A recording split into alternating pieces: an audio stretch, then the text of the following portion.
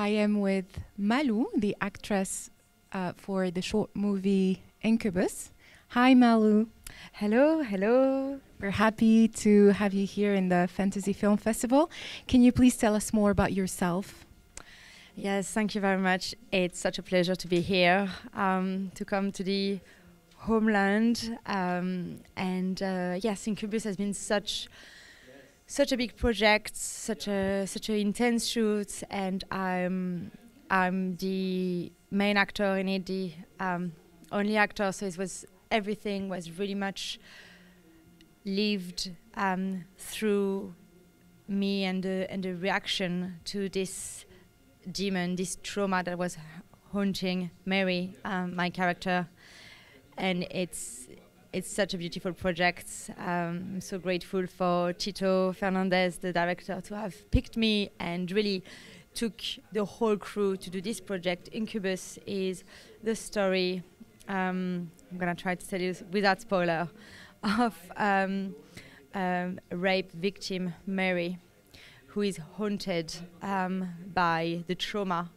of the rape. And she lived on a boat. And so she self-medicate, taking drugs to help soothe her psychological state. But when she goes to sleep, the trauma of the experience haunt her. But she's also a victim of sleep paralysis then. So how you've been acting as someone who is having sleep paralysis and things like that. How was it to be in this horror stage all the time?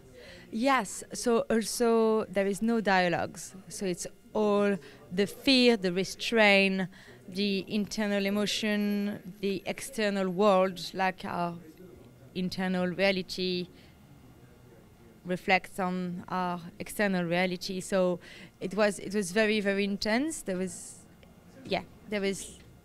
It's a lot in the eyes. Say the eyes are the window of the soul, and there is a lot of terror, restraint. I have had some minor sleep paralysis experience. So yeah, the fact of feeling anxious, the stress not to wake up, to be awake, but the body doesn't follow the mind. It's to dissociate body and mind was very interesting.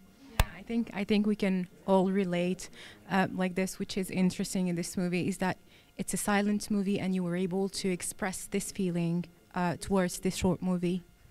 Yes, exactly. So that's not a silent movie because there's a lot of noise and sounds, but it's just no speech. Exactly. So no. Exactly. That's right. And that was very deep. Exactly, to be able to convey those emotions and the story